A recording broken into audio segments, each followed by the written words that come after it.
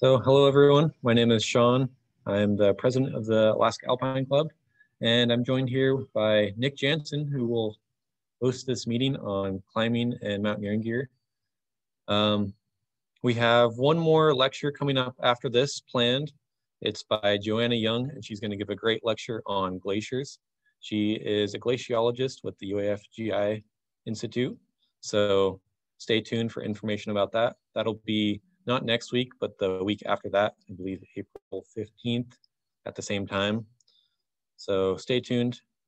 In the meantime, we'll get started with this lecture. If you have any questions, feel free to put them in the chat. We'll also have a question and answer time afterwards if you have anything else that didn't get answered. So thank you, and take it away, Nick. Thanks, Sean. Well, welcome everybody. We regret not to be able to do this in person, but I've been enjoying watching these Zoom lectures. The first two were very helpful, I think, and this seems like a good alternative. We're going to be doing climbing gear. This is one of our typical ski mountaineering class lectures. I unfortunately won't be able to pass gear around for obvious reasons. So I have a lot of photos. If anyone has any questions, put them in the chat window. I'll stop and try to address them. All right, let's get started. So some of the stuff that I want to talk about are skis, snowshoes, glacier gear, avalanche gear, anchors, overnight gear, and there's some recommended reading here. Freedom of the Hills is highly recommended.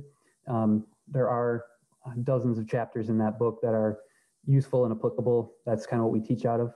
But try to make this Alaska specific and answer specific questions about interior Alaska, where approach distances are long and overnights are very common. So I'm showing this triangle here on the screen that is shows the trade-offs between gear that is lightweight, gear that is durable, and gear that is affordable. So you may have the lightest of the light gear, but it is neither durable nor affordable. You might be over here and have moderately lightweight, moderately durable gear, and it is not affordable, etc. So these are kind of the three things that I consider when I'm buying things. Used gear is a good option. We won't have a gear swap this year for, again, obvious reasons. But I tend to want to be sort of in this area right here, lightweight and durable. But when I was a grad student, I was probably a little bit more towards affordable. So everyone will find themselves at a different part there. So let's start with what's what I have here: skis, snowshoes, and I can't see my whole screen. There's the split board. So these are kind of the three different methods for traveling over snow in a ski mountaineering situation. Skis are obviously the most common, and there are benefits.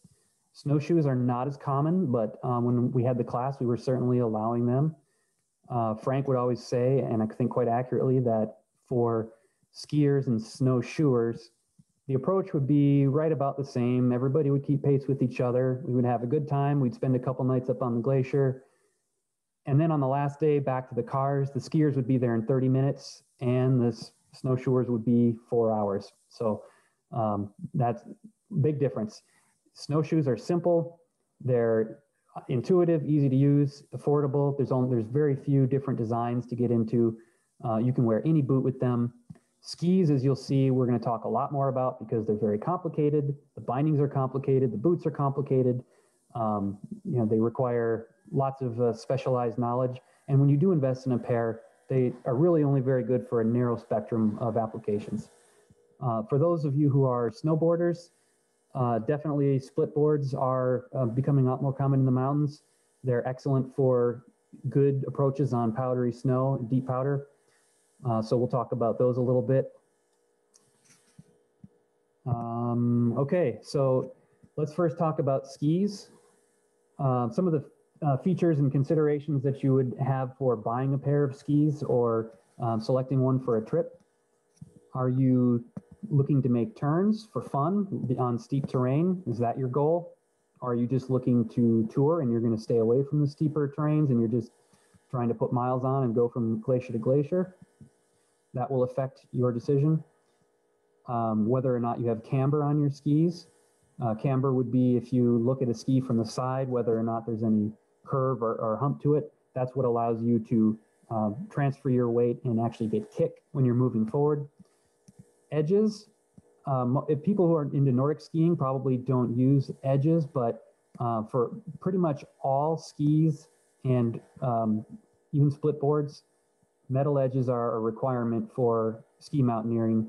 They're what allow you to actually gain purchase over tougher snow, sastrugi, hardpack, things like that. So metal edges, very much a requirement. So along all the outside of all of these skis that you're going to see here, you have metal edges. Waxable versus waxless. Waxable skis are not very common in a ski mountaineering application, though if you are touring on a pair of Nordic backcountry skis with a camber to them, some folks do use wax, but don't expect to be able to go up very steep terrain with those. Waxless skis would come in the form of generally fish scales, but there's also some with integral skins that are being built. Those are mostly for Nordic skiing. So I'm more or less talking about these types of skis, like a backcountry ski. In order to make these types of skis, alpine skis, go uphill or go forward, we'll talk about those. You're going to need a pair of skins. The weight of the ski, these skis like this are going to be a lot lighter. Skis like this are heavier, but they're designed for this type of application. But be wary of buying skis that aren't. I, for instance, have a pair of resort skis that I picked up at a gear swap for like $15, and they have a full metal plate in them. So weight was not a consideration, obviously, there. And they're kind of clunky to bring into the backcountry. So think about that.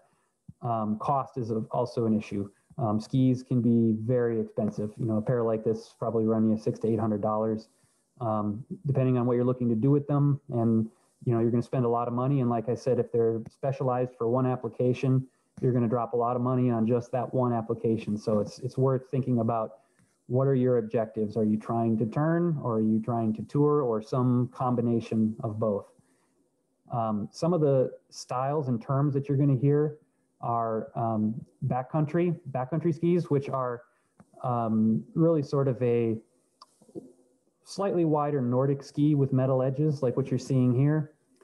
Alpine touring skis, which are generally, you put skins on the bottom, they're wider underfoot, say at least 80 millimeters underfoot. They have some side cut generally to them. And then you'll see the term randonnée skis, which refers to a specific sport, also referred to as skimo, or ski mountaineering racing, which is, I don't think I have any photos of here, but they're a shorter, generally 160 centimeter long ski, narrow waist, like 55 or 60 millimeters. And they are meant for turning, but they're an ultra light ski. They're not meant to have fun. They're meant for racing. And so they do make a good mountaineering approach ski because they are light. They give you plenty of surface area to spread out, and yet you can still glide down hills on them. So a lot of the considerations we're making in interior Alaska are long distances. To ski up the Kastner Glacier, you're looking at a 6 to 8 mile approach just to start accessing some of the peaks back there, sometimes more than that. So putting lots of miles on is a necessity. Let's go to bindings. So the bindings are going to be what attaches your boot to the ski. I've laid out several different common options here. A lot of the considerations for what kind of bindings you're looking at will be manual bindings versus automatic. Automatic ones are where you just step your foot in and it automatically engages. And manual ones are you actually have to lock something down. And the reason I list that is because considering getting snow and ice in your bindings, it's a lot easier to dislodge snow from certain bindings versus others, and that's a major consideration. So these Dynafit style bindings are, they eject snow very well. They're designed for that type of thing. They'll even, when they engage, clean the snow out of the ferrules on your your binding bit itself. So manual bindings, easier to clean than auto. Autos are kind of a no-no. Step-in bindings are like what I'm showing here. Heel elevators, that's a feature of being able to rotate this, for instance, and then prop your heel up to change to put an angle between the ski and the terrain, so that if you're going up hills consistently, you don't have to drop your heel down when you're climbing. A lot of good mountaineering skis have that feature. The release or the din setting, that is going to be how easily your boot rolls out of the binding when there's a torque sense there. So when you crash or you wreck, rather than having all that energy of the fall go into your ankle, it'll go into popping your boot out of the binding. So that's an important feature. All the bindings that we generally use on alpine skis are, there's a din setting, and so that allows you to set, if you're a really good skier, you'd probably tighten that up because you're used to stressing your ankles and making very steep turns, and you do not want to come out of your bindings on a steep turn. But on shallower terrain, if you're not that good a skier and you think you might, there's a good likelihood you're going to wreck, then you want to calibrate that release. So before you go and start making turns and putting skis on your feet, make sure you understand that, or you've had somebody that understands that review the setting on your skis. Compatibility. There are bindings, particular Silvretta bindings you'll see are very common up here because they're compatible with many different style boots.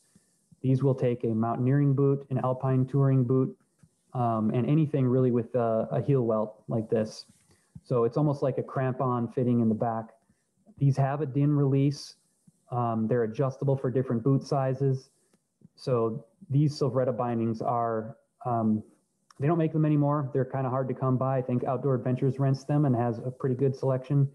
But if you find a pair of these, you want to buy them. These are kind of how everybody gets started because it allows you to wear a mountaineering boot and do climbing activities while doing a ski approach. But second most common, I would say, or another alternative to those is like a Fritchie binding, like what I'm showing on the lower right here. Those are continuing to be made. They don't quite fit as well. They can be made to fit a mountaineering boot, but they're another option. Heel elevation, okay, I said that. Release, compatibility. One thing to keep in mind with all of these bindings is that an important feature is that you have to have a heel that can release to allow your ankle to flex, so that when you're approaching, you can actually lift your ankle, because you're going to be doing that with every step. When you go to a resort and you click your ski boot into your skis and your boot just stays fixed, you'll find it very hard to move around. That's not what we're doing when we're doing a ski approach. We are releasing our heels and trying to actually get kick and glide out of it. So those folks who have these Dynafit or Tech bindings know that this heel piece here can rotate, allowing the heel to move freely up and down while the toe's connected. So the other consideration is having brakes on your skis versus having leashes, something to prevent your ski from shooting down the mountain if it ever comes off your boot. The advantage of brakes are they're easier. They always engage if you ever release from a fall. And in an avalanche, that's a good thing because you would want to have your ski detached from your foot. Leashes are another option. They're lighter, but they do require you to bend over and connect the leash from your ski to the ankle. The disadvantage there is, of course, if it releases in an avalanche, your skis are going to be attached to you and you won't be able to get away from them. Weight, Dynafit bindings like this are some of the lightest you can find. Silvrettas and Fritchies, look at these, a lot of material there. They are sometimes as much weight as the ski itself. So that's another thing to think about. A nice lightweight Tech binding like this will save you a lot of heartache. Cost, of course, Dynafit bindings are some of the most expensive that there are. They're often machined aluminum parts, very customized. Even bindings like this Silvretta here are, I think, $300, $350 new if you can find them new. Okay, talked about some of the common styles. This is not exhaustive. There are lots of contraptions out there. I've seen, other types. I've seen 3 pins used. You can just if you're going to get creative, think of what some of these considerations are and what your objectives are. All right, skins. So for skiers and snow split boarders, you'll familiarize yourself with these skin materials. There are multiple materials. These are made out of nylon or mohair, and they have a nap to them so that when you put this on the bottom of your ski and you slide your ski forward, the fine hairs on the bottom of that will engage. So you'll see material like this. If I run my finger this way, it slides very, very easily. But if I go this way, it stops. So there's a direction to these. There's an adhesive on the bottom that just allows you to stick it to the bottom of the ski. And there's often some sort of binding system in the front that will attach, and then a clip in the back that will attach.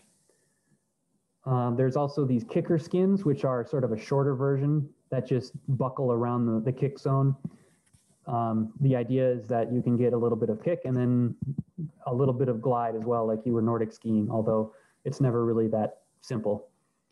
The most common selection is a full-length skin like this. They make them in nylon, which is the most popular, and they make them in mohair, which is, I think, goat hair, actually. And the properties are quite different. Mohair glides better, and it is a little bit more water resistant, but it is certainly more expensive, and it doesn't wear as good. Nylon skins tend to absorb water when they start to wear down. I think they start off with a treatment, a hydrophobic treatment, and the more you use them, the more they wear down. You'll find that on a hot spring day in the mountains, if you have worn nylon skins, they'll start to gob up, and actually snow will start to clump up and attach to the bottoms. And I've certainly skied in snow where that issue happens so bad that you'll have a football-sized chunk of snow that comes up with your foot every time you lift your foot. So you've essentially made this glue between your ski and the snow that just grabs everything. In cases like that, there are waxes that you can apply in the field or before you go that help restore some of that hydrophobic quality of the skin material. But always try to avoid getting to that point by checking your skins before you go. Make sure they're not too worn out. So we talked about full length versus kicker skins, the age and condition of them. De-icing them that's sort of a trick. So if you plan on skiing through any overflow or open water, try to avoid doing that with skins. I'd take the skins off first, or take your skis off and walk them across, because water and ice does not play well with skins, especially with cold air temperatures. It can be very hard to de-ice these things. Also take really good care of the bottom, the adhesive part of these skins. You don't want to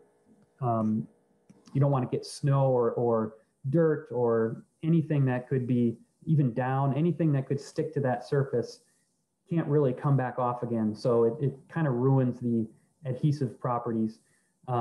If you do get a lot of snow and ice on it, you'll find they don't stick well to the bottom of the ski, but that's easily addressed by just taking the skin, rolling it up, putting it inside your jacket, and then letting your body heat sort of melt all that out. And then you can reapply your skins. So that's sort of one lesson learned also. Don't leave your skins on your skis or out overnight. They will freeze, they'll catch snow, and then the adhesive quality is ruined. So if you're using skins to move forward, they're incredibly important. Make sure you also have an alternative way of attaching it in case the adhesive does fail. I know Frank Olive will bring zip ties out, and he'll apply those around the ski in various places to ensure that it stays on if the adhesive fails. There are, like I said, alternatives, fish scales, kick wax, but generally in order to do ski mountaineering, you're going to have to familiarize yourself with skins, and often full-length skins. Boots. So I'm showing some different selections of boots. There are mountaineering boots, which have a removable liner. There you can also find mountaineering boots with no removable liner. Those are those aren't really recommended for overnight trips. For overnight trips, you want to make sure you have a removable liner in your boot so that you can pull that out and keep it warm. If you have a boot that doesn't have that feature and you leave it out in the cold overnight, you stick your foot into a frozen chunk of ice in the morning because moisture will inevitably collect into these boots from sweating. Some boots have an integral gaiter like this. That's a useful feature often, adds cost. AT boots, like you see here. There are some that are designed for long range, kind of ultralight uphill travel, like you'll see that Atomic makes these. Arc'teryx has a real lightweight uphill boot, and often they'll compromise on downhill performance by doing that. But these AT boots will have a feature in the back that allows you to go into walk mode, which lets the ankle articulate forward and backward. And then when you're going downhill, lock it into place, and now you can make your turns. So there's a full range of different types of AT boots you can get. If your objectives are to travel and put miles on, you're going to want to have something that's lightweight and simple. This one here only has 2 buckles. That's generally means it's probably compromised on the side of downhill turning and optimized for uphill skinning or miles and miles on the flats.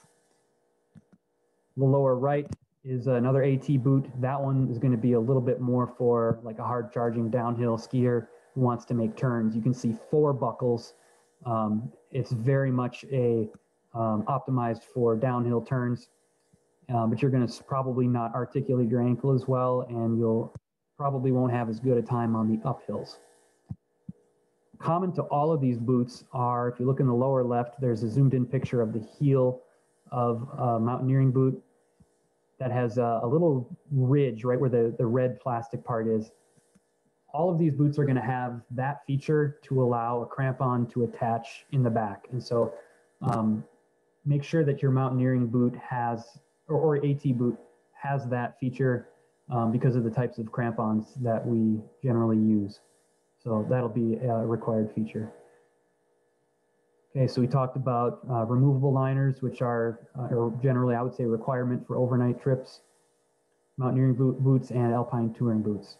Also, you should know that these mountaineering boots have a steel shank that runs from the toe to the heel. So, in fact, I actually have this one on the screen in front of me. This one, there's really no flex. If I try to collapse this, it's perfectly rigid, and that allows you, when you're kicking into the mountain and putting your weight onto it, it doesn't just bend and fall out like that, but actually allows you to transfer that to your calf muscle. One little trick that you can see I've done on my mountaineering boot is I have added a tech binding bit into the toe, and that allows me to use a Dynafit binding with this boot. I don't have any type of heel connector, but just for the toe piece, I can skin in quite comfortably and take the ski off and then actually do climbing with it. Moving on to glacier gear. Let's start with crampons. So here I've laid out a few different common types. There are 2 things to pay attention to as far as the binding system: the front and the back. You can see the orange one on the upper left here has just a simple strap type in the front, whereas the one below it has a wire bail. And then in the back, it's even just a simple strap type as well. It doesn't have a cam and lever. So this type of crampon would be used for, you could put that on really any type of boot, like a hiking boot or, like a half mountaineering boot. And so they're really not technical, but they would be good for walking on flat terrain, glaciers, but not really for climbing. For climbing, you want to make sure that you have a feature like these other ones have, which is a cam that rests on the heel welt of the boot and clicks into place in the back and holds very, very tightly to the boot. Having a crampon come off in the middle of a climb can be very dangerous. It's something you want to be really sure that doesn't happen. Most of these are adjustable. You can see these different hole pegs in the middle. That allows you to adjust it for different size boots. One required thing to do is before you head out on a trip, make sure you have actually fixed the crampon to the boot and make sure that it fits. Make sure you've already made those adjustments. That will end your trip very quickly if you find you can't attach the crampon to your boot. You also notice there are different types of front points here. There's horizontal front points, as in the Black Diamond Sabertooth. There's vertical front points, and then you can even see in the bottom left one, there's one single vertical front point. Those are generally a preference thing. Horizontal front points do better in snow because they actually have some surface area and don't just slice right through the snow. Vertical front points do better in ice, although some would argue they don't. And then mono points do good on ice and then also good on rock as well.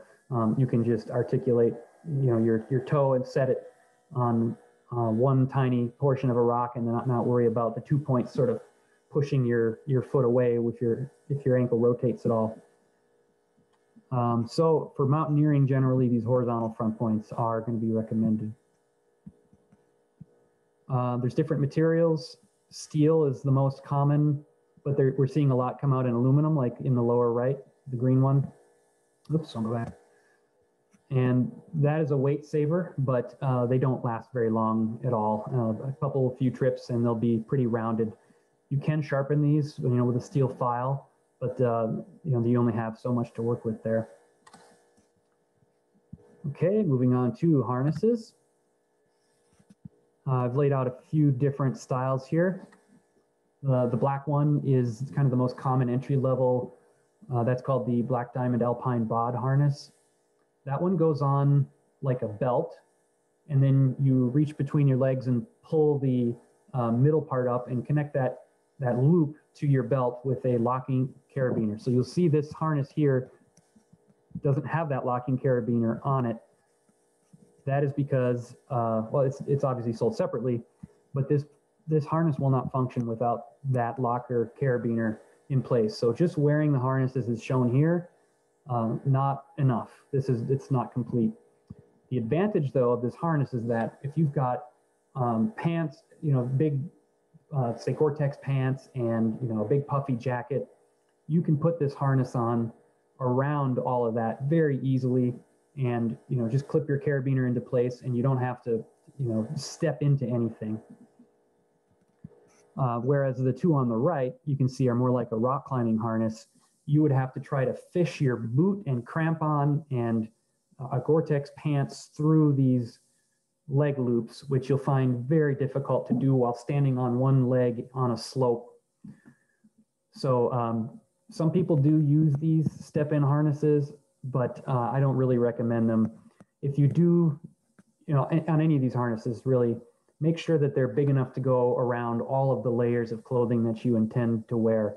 Trying it on, at Beaver Sports is one thing when you're wearing jeans, but putting it on over top of all your layers and finding out I can't actually fit into this thing isn't something you want to have happen. The orange harness on the lower left is sort of a compromise harness between the two. It's very, very lightweight and minimal.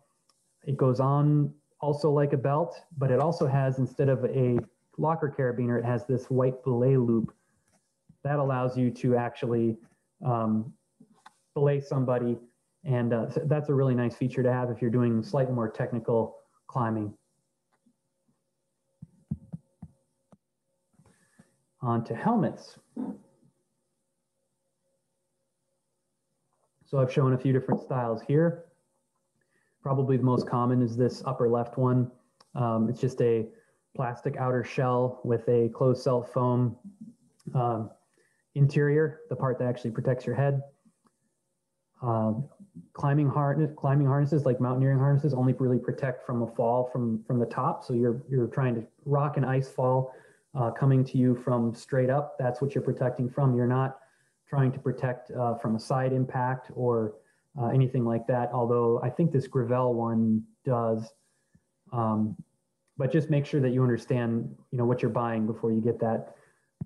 There's another style that's kind of come out that I tend to like. It's this 100% closed cell foam helmet, this orange one on the upper right. It's very, very light. It saves that by not using the plastic shell. What else do I have under here? There's I think I'm showing a ski helmet on the bottom right. So that's something different too. Skiers, you'll be familiar with those types of helmets. They can be used for mountaineering. I would just caution you, your ears are covered, so you're not going to hear things like, whumping and your partner's talking to you as well. Also, they're in the heat of on the glacier, when the sun is out and beating down, they're not a very pleasant thing to be wearing. Helmets like this are single use. So if you catch a really big rock or chunk of ice, these helmets will fracture and break, and they're designed to do that. I mean, they're taking the energy of that impact away from your skull. Once that happens, retire the helmet. I have 5 or 6 helmets that are all that's applied to. And so unfortunately, when that happens, you've just got to pony up the money and buy a new one. It's in the grand scheme of things, $60 or $80 is just not worth a head injury. So that's my spiel on helmets. Ice axes. You may also hear these called PLAs. And there are many different styles. I'm starting on the left with a straight shaft. These come in generally 60, 70 centimeter lengths. There are different parts. On the bottom is the spike, middle is the shaft, and then on the top you'll see the head and the pick, which is on the right side of all of these. You'll also see a couple different styles on the upper left. You'll see this little scoop, that's called an adze, A-D-Z-E, adze. Or you'll see a hammer on some of these more technical tools. So if you're going to have 2, it's nice to have 1 tool for each. The reason why these tools look so different is the straighter the shaft, the easier it is for plunging into snow, which is what keeps you attached to the mountain when you're climbing a steep slope. On the far right, you'll see a much more technically curved and gripped tool that's more designed for technical ice climbing. But you can see that the disadvantage of something like that is if you are climbing steep snow, it really does not plunge into the snow. In fact, it's quite poor at it. Some will actually turn it upside down and try to plunge the head into the snow if they have to. But you can see there's a couple tools in between those two that are compromises. So the orange one here would be, excuse me, a really good tool for technical mountaineering, where perhaps a short pitch of ice might be expected, or steep alpine ice, but non-technical.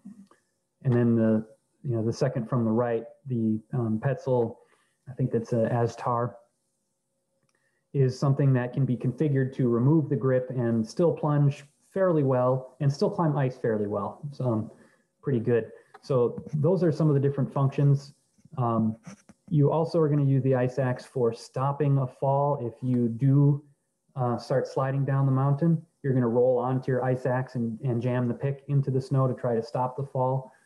Really only the one here with the leash on is capable of doing that. The others aren't going to be very good at that. So really something like this, I don't see the brand name on it, but it's a 60 centimeter straight shaft PLA with an adze and a leash. These are going to be the most common. Some folks in Alaska, and especially interior Alaska where it's very cold, will put insulation around the head and just kind of tape it on. That's right where you're going to grab it. And so that prevents a lot of heat from being drawn away from your hand. My ice axe does not have a leash on it. It's something I'm just used to not dropping. Whenever you're zigzagging up a hill, you have to switch hands. And so having to pull it out of the loop each time takes a lot of time and slows the whole team down. So it's not something I do. So one thing we do teach though in ski mountaineering is to take a piece of webbing and attach the ice axe to your harness so that when you plunge the ice axe into the snow in front of you, if you were to slip and fall, it would only pull that ice axe in deeper and prevent you from sliding. Okay, that's about it for ice axes. Ropes. There are 3 different methods of roping, and you can see them illustrated here. On the pink one in the middle is called single roping, where you have a climber placing protection and clipping every piece on one single rope. So the rope is going to be thick enough to hold the fall, and it's going to stretch dynamically to absorb the fall. You can see in the middle, half or double roping. Don't get confused by that. Half and double roping is the same thing, even though it doesn't make any sense mathematically. You'll see alternate anchors being placed in a zigzag fashion, and one rope being clipped all on the left points and one rope being clipped all on the right points. So if you're taking a wandery route, you can sort of protect all ones on one side with one rope and ones on the other. The other advantage is if you have a half or double rope, you can tie the two together and get a full length of rappel. Whereas a single rope, if you had to double it over, you would get only half the length of a rappel.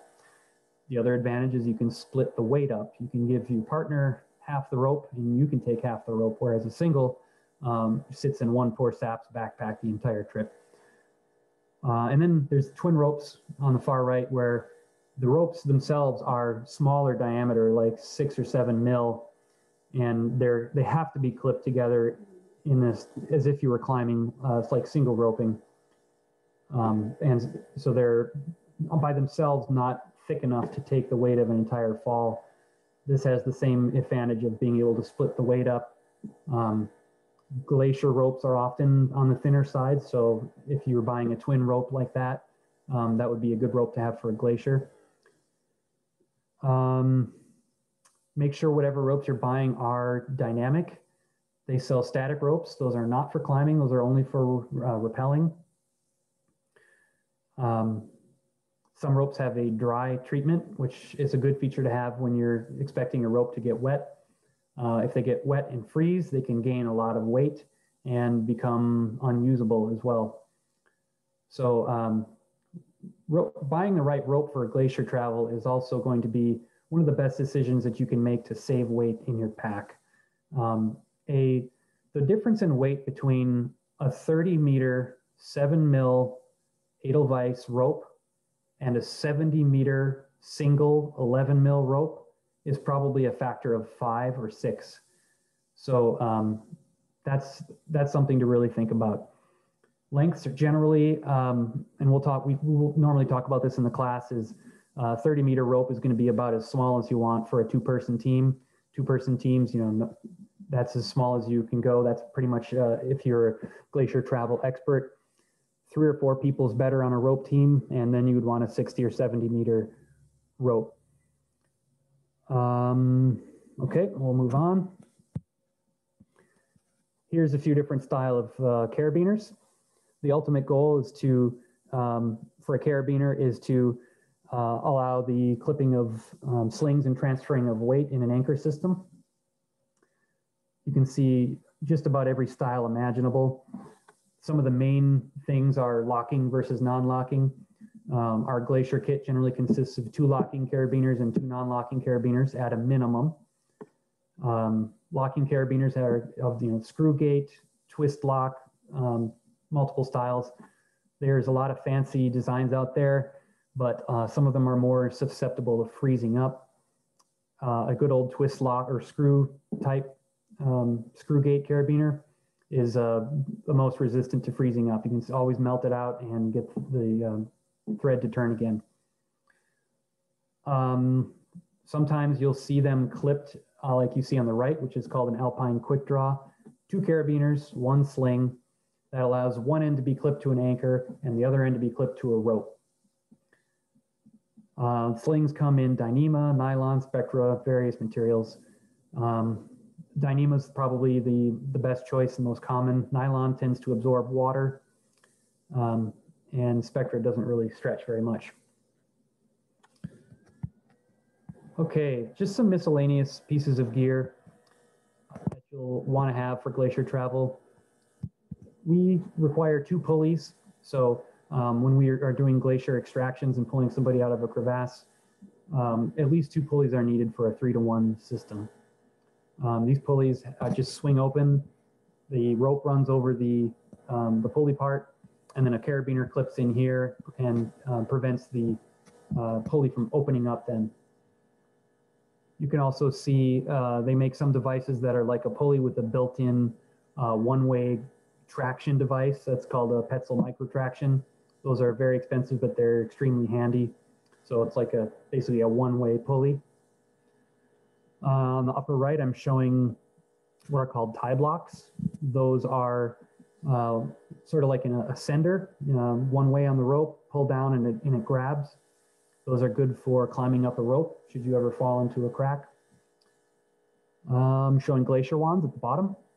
Those are for marking your route. They're kind of falling by the wayside because of GPS technology. I mean, you can kind of follow your path, but these are still, you'll see these on expedition climbs in like the Alaska range. 2 wands like this marks a crevasse, so don't go towards it. Single wands mark the route. In bad weather, it'll be like you're climbing, like they say, on the inside of a ping pong ball. You'll see white in all directions, and you won't really be able to navigate. So maybe you climbed up, the weather got bad, and now you can't climb back down because your tracks are covered. That's where the wands come in. So these are just bamboo sticks with little flags on the top you can make out of duct tape.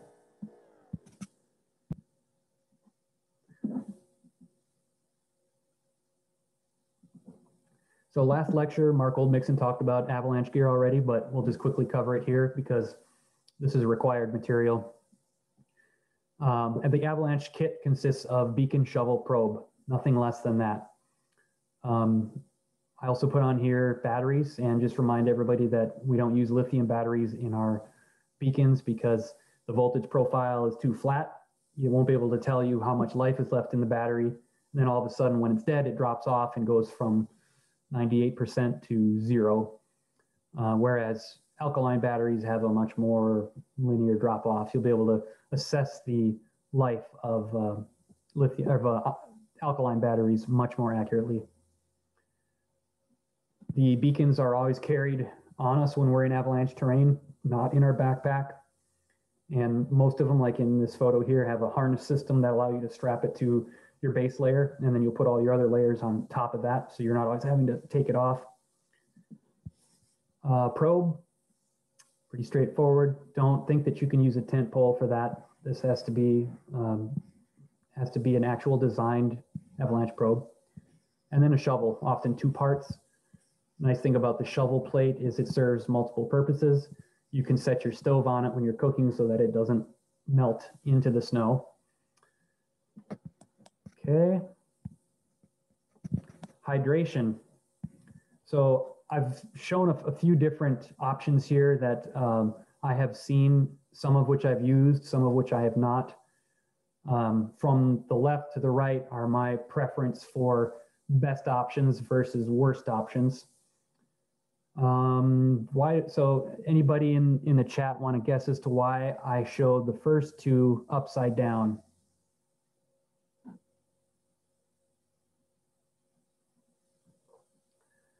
While you're guessing, I'll talk about the camelbacks. A lot of folks, keep them from freezing shut. Yes, correct, Michelle. The first place it's going to freeze and the part that matters most to you is the cap.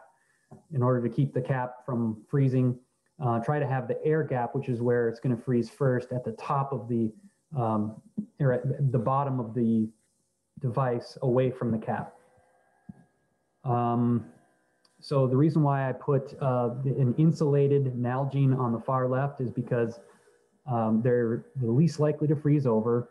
You have a case that has a full zipper around it that surrounds the entire Nalgene bottle so that it's fully insulated. If you put hot water in that Nalgene bottle and inside the insulated cozy, it will stay warm for a much longer time. I'm showing a platypus here because I do use one. I like how they collapse down and basically disappear in your pack, but there's only one way to carry it, and that is to have it against your back the entire time so that your back, when you're moving, is always adding heat to it. Otherwise, you can tell they would freeze very quickly. There's not a good way to insulate them. Camelbacks, I've seen some folks use that. I have definitely tried to work a hydration hose into my system. The theory is that if you blow air into the hose and push the water back into your back, then the hose won't freeze over. I have never gotten that to work. The nozzle always freezes over, and you end up not using the hose, and then you have to pull this pouch out that is rather clumsy, and you've got a frozen hose that you can't do anything about. And then the Nalgenes with the small cap. A few reasons why you wouldn't like that. It's a lot harder to pour water into without spilling. It freezes over much more quickly. So, they tend to freeze over from the outside in. So it doesn't take very long for that inch diameter hole to freeze shut. Whereas, a full Nalgene, you're looking at the 3-inch opening. Sport bottles, like you would have on your bike, just don't bring them. All right, next topic, anchors. We're going to talk about rock anchors, snow anchors, and ice anchors, and we will use anchors for rappelling, belaying, crevasse rescue, and since you have them, you may as well use them to secure your tent. First, rock anchors. I'm actually going to get a visual aid on this because it's a lot easier to show than tell.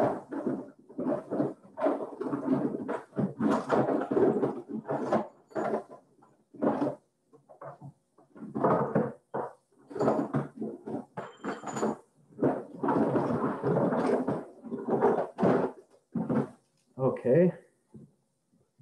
So the first, and the one you see in the blue is a spring-loaded camming device. These are what are called a type of active protection. So these will go into the opening like this. The cam lobes will open up, and when you pull back, it won't be able to pull out. So they make these in all different sizes, of course, for different size openings. Rock climbers are used to using them. I have seen some mountaineers carry a few small ones if they know what size they're going to need. They're not very common in mountaineering, and especially not in Alaska mountaineering.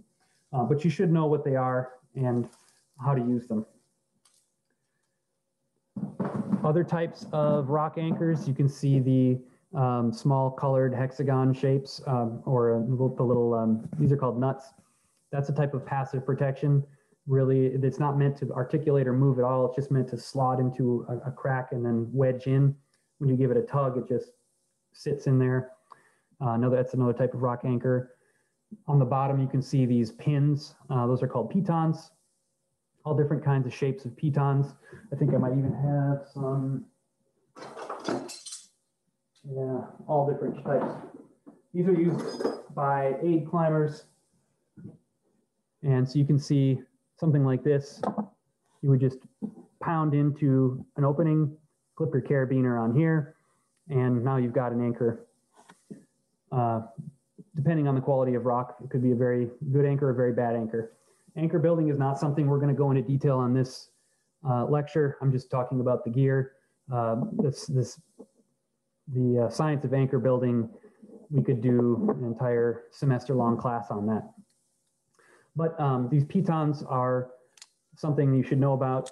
They're probably some of the better rock anchors you would use in alpine mountaineering, especially in interior Alaska, where the rock quality is pretty bad. So that's rock anchors. Snow anchors, there's a couple different options. The most common is the one on the right here, those snow pickets. They just have a T-shaped profile. They're made out of aluminum and they have holes drilled intermittently. Those can be either pounded straight into the snow if the snow is firm enough, or they can be buried to make a dead man anchor, like what you're seeing in the the illustration below. The other option is a fluke. These are these sort of paddle-looking anchors with the wires coming out. That's on the top left. These are less and less common now, but I do have a few. And then the lower left is an illustration of a snow bollard, which is really just a chipped shape in the snow. This would actually have to be very firm snow where you're actually digging and chipping away. You're not just, you know, using your hand to excavate there. If the snow is soft, it obviously the rope will cut right through it. And on this one, they've actually padded the space between the rope and the snow to spread that weight out a little bit. So that's another snow anchor. Ice anchors, there's not many options. Generally, these specters, which are, they're good in, you know, frozen mud and choss and thin ice and just about any condition, but they're not as solid. And then on the right, ice screws, very common. Whenever we go on glacier mountaineering trips, everyone should have at least one ice screw on them. They come in all different lengths. Generally in alpine mountaineering, the longer ones are better, 19 to 21 centimeters, because there's really very little risk of ever bottoming out the screw. Ice climbers don't like very long screws because they're often climbing ice that's only, you know, a few inches thick, and so if you put the screw in and it hits rock behind it, the screw placement is not good. So, but when you have, you know, ice seracs that are eons thick, we don't worry about finding the bottom of that. Okay, we're almost done talking about overnight gear, tents. I'm showing a few common options here. Some of the considerations are double versus single wall. A double wall tent is obviously, it's, you know, protects you from the elements a little bit better. Can anyone else guess what another major advantage is of a double wall versus a single wall tent, and post it in the chat? While you guys do that, also consider how you anchor these. I stopped trying to bring any kind of snow stake with me on any kind of a trip. Placing a snow stake is rarely effective. Instead, I started using these little canvas parachute devices, which you can see in the bottom of the screen. Mountain Hardwear makes them. All you do is take a chunk of snow and stuff it in and then bury that. And within minutes, you'll find that it doesn't pull out. And in fact, the next morning, you'll find that you might even have to chip it out. So those make excellent snow anchors for your tent. So I don't see anybody in the chat yet. Double versus single wall. The biggest advantage of a double wall tent is that you have some temperature difference between the inside and outside, so that when all the moisture from your breath and from your drying gear comes up and hits the inside surface of the tent, it doesn't condense and freeze immediately.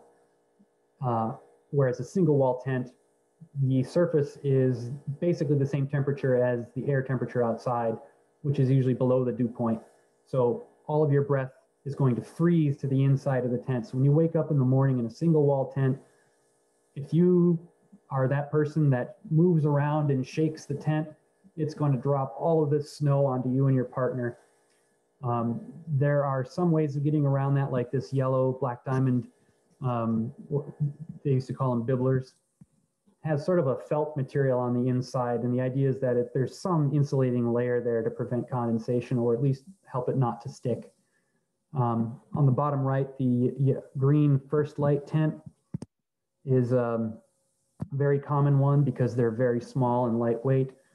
But the big disadvantage is, of course, it's a single wall tent and they get very wet and they collect all the moisture and freeze on the inside very easily. Whether or not you use a vestibule, like on a multi-day expedition trip, a vestibule is a nice thing to have as a safe place to cook out of the elements. Some people will cook inside their single wall tent. They make hanging kits for your stove to do that. Okay, I'll move on. Sleeping systems. Generally, a mummy bag, sized accordingly. They make them in male and female and different heights, and they even make extended ones for people who are over 6 feet. The big consideration there is down versus synthetic. Down is much warmer for the weight. It's more compressible. But the disadvantage is when that gets wet, it doesn't keep you warm and it's very difficult to dry. So synthetic bags are better in, for instance, as a summer bag where it's possible you could run into some rain. But for winter mountaineering, most folks use down. Thinking about the temperature rating, they make bags all the way down to -40. Not completely necessary, depends on what you're trying to do and when, but keep in mind you're going to have a big puffy down coat on, potentially down pants. So you don't necessarily need the coldest of the cold rated bag for all nights, but certainly don't think about anything rated for a temperature above 15 degrees if you're talking about winter mountaineering in Alaska. The second most important part of your sleeping system then, of course, is the insulation between your bag and the snow. If you've ever tried to sleep a night directly on snow without a mat, you probably lost a lot of sleep.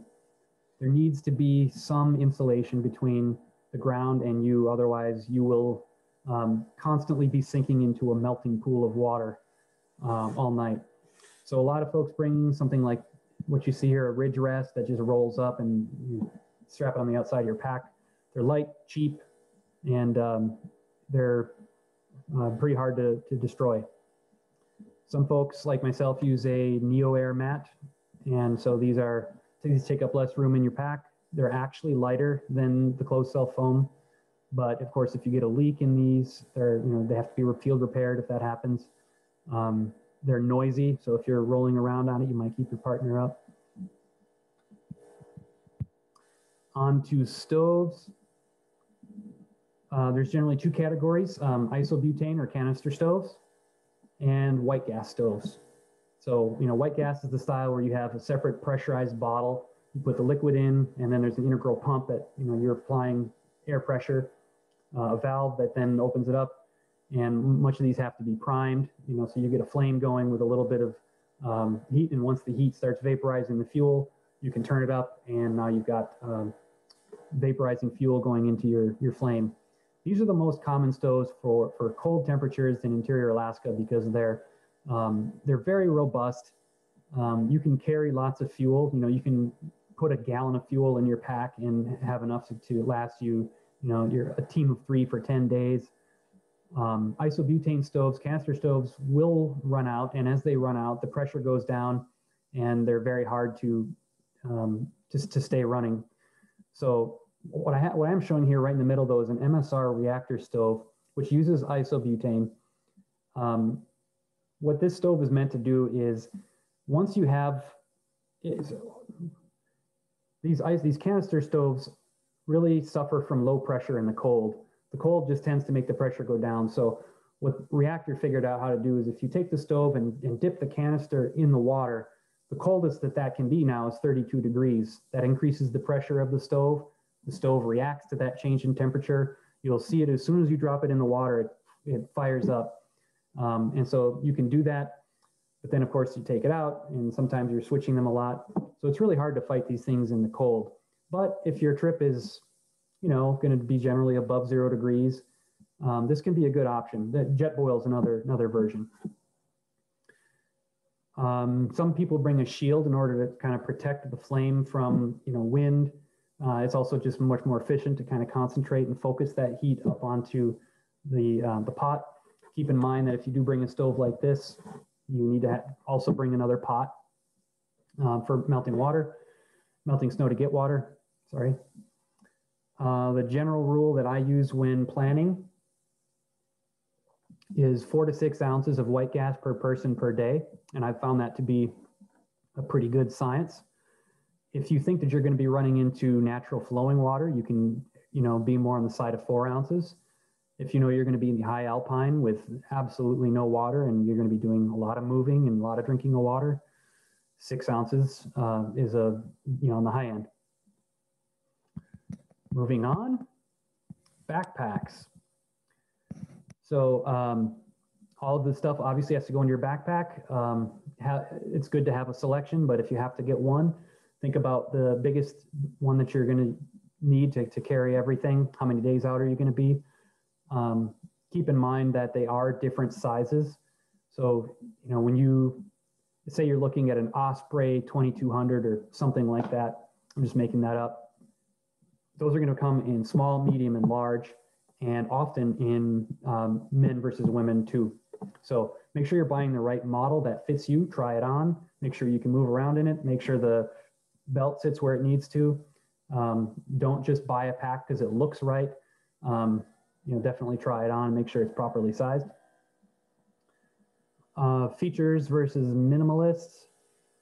You'll see a lot of packs like on the lower left here that have a lot of outside pouches and zippers and features and buckles and hoops and places to clip things.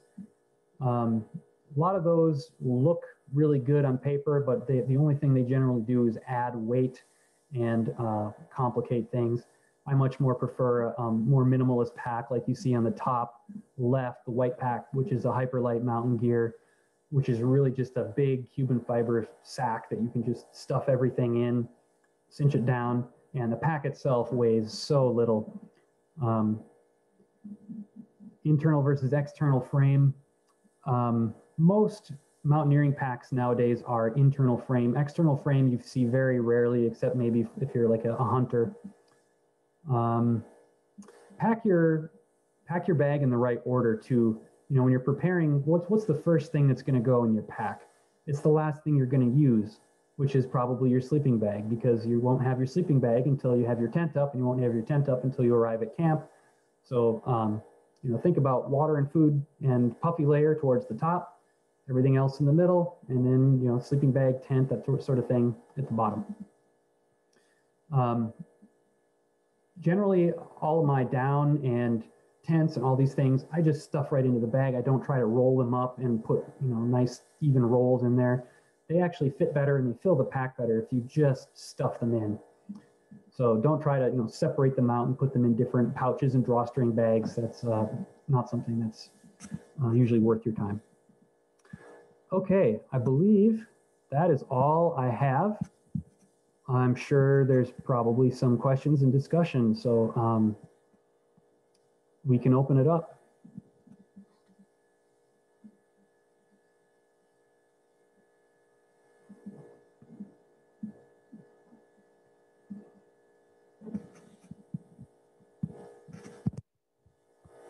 You can either unmute yourself or post a question in the chat window if you have one.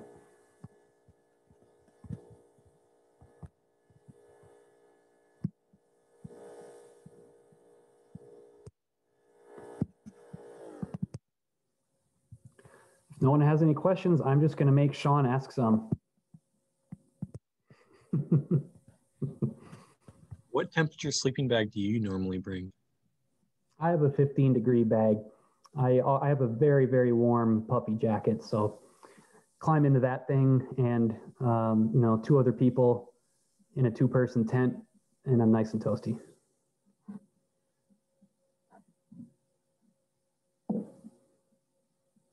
Thanks, Michelle.